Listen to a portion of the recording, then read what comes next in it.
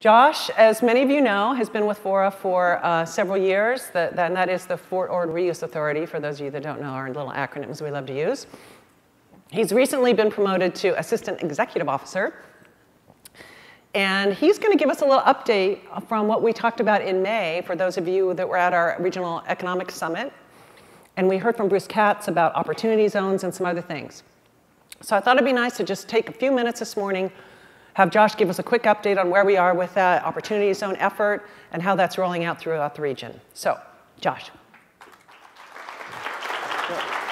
Which one's the advanced? That one? All right, good morning, everyone. Thank you, Kate. This is quite a group. It's really an honor to be up here in front of you with this update for the opportunity zone topic, which is a new federal tax policy that was part of the 2017 tax overhaul from the federal government. But before jumping into that topic of the day, I'll just take a few moments to give a background on the Fort Ord Reuse Authority and our work there in regional economic development. How many folks here are familiar with the Fort Ord Reuse Authority? Let me see some hands. Okay, a lot of hands, but a lot of folks may be benefiting from this introduction.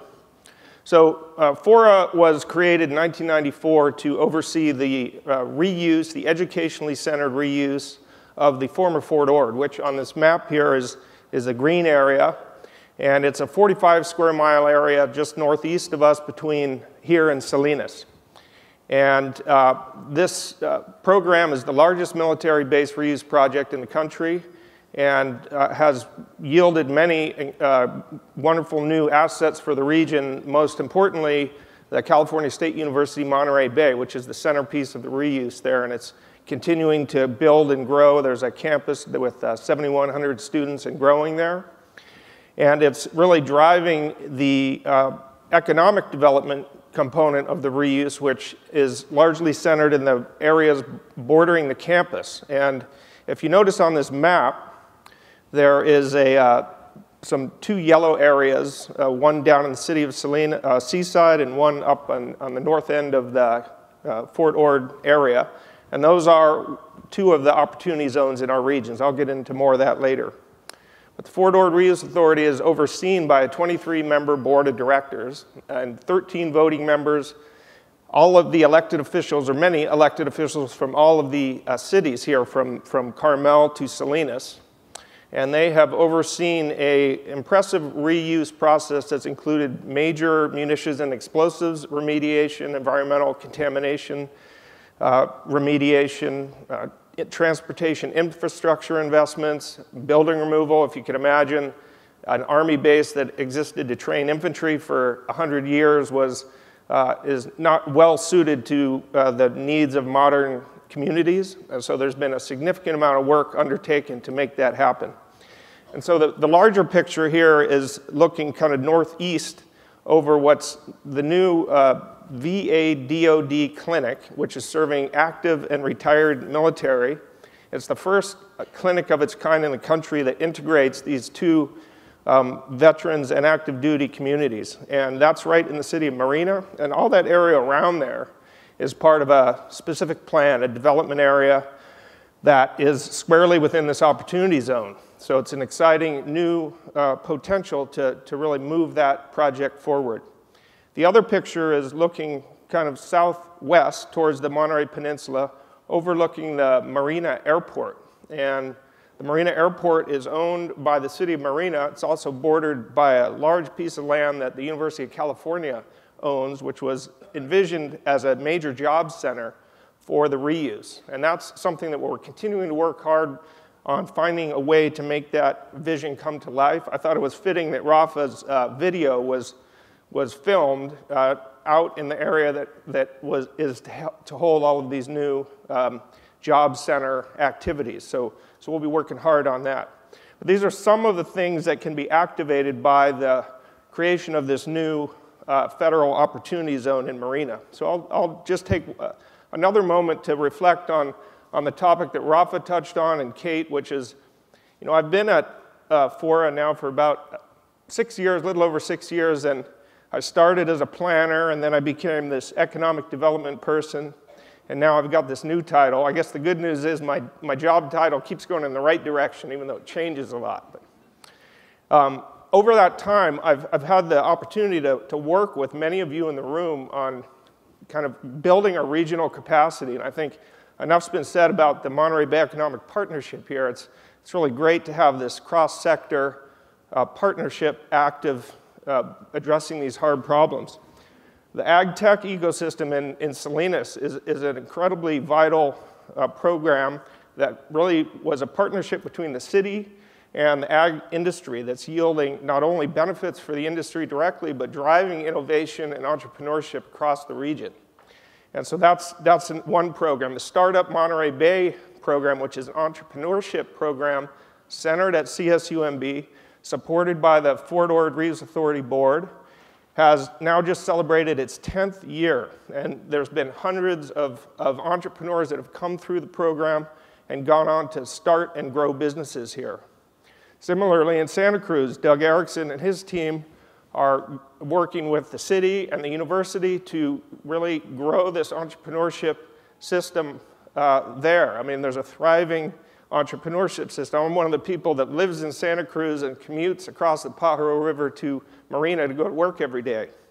I do have a carpool group, by the way. We have also, with Sham Kamath and John Avella at CSUMB, just held our second annual, I think it's annual, right, Sham?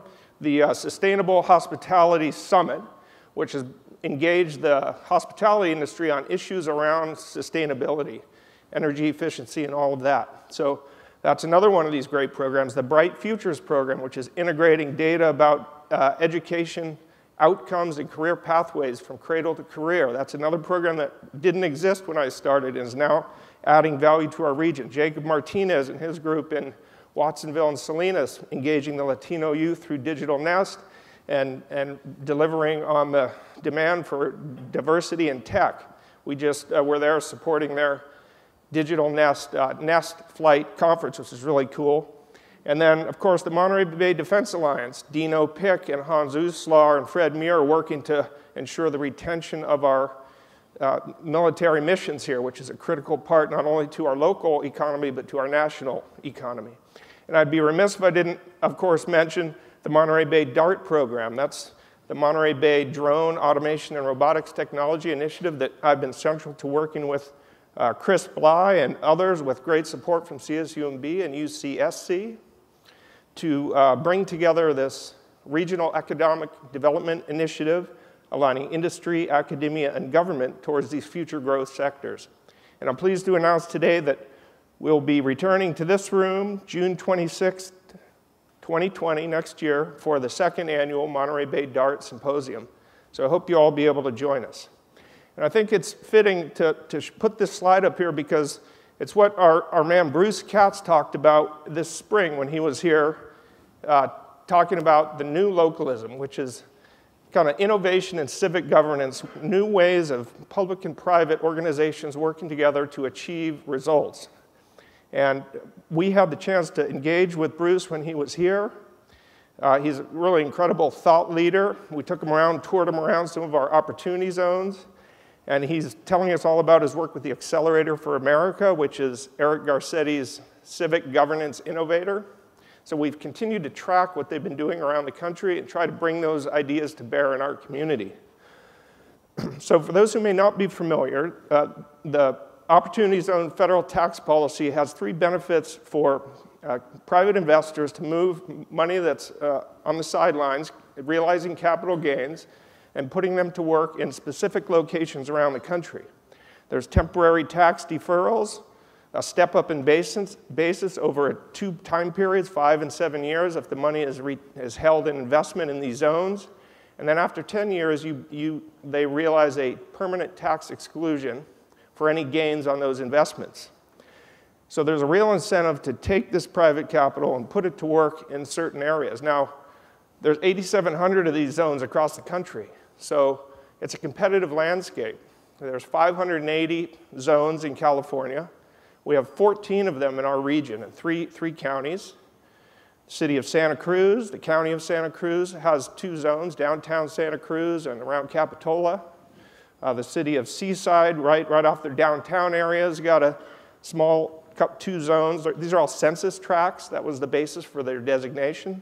City of Marina, I already mentioned. It's one of the more interesting ones in my view because of all the unique assets on Fort Ord.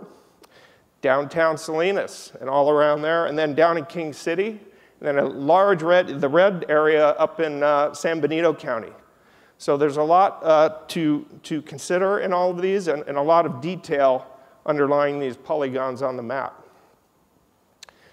Taking the guidance from Bruce Katz and his colleagues at Accelerator for America, we've worked with the city of Santa Cruz, the city of Salinas, and the city of Marina to produce these Opportunity Zone Investment Prospectus. These are guides for the market. This is one of the kind of best practices that's being recommended for communities to describe the opportunities in their zones and put them out to the market to attract the attention of investors.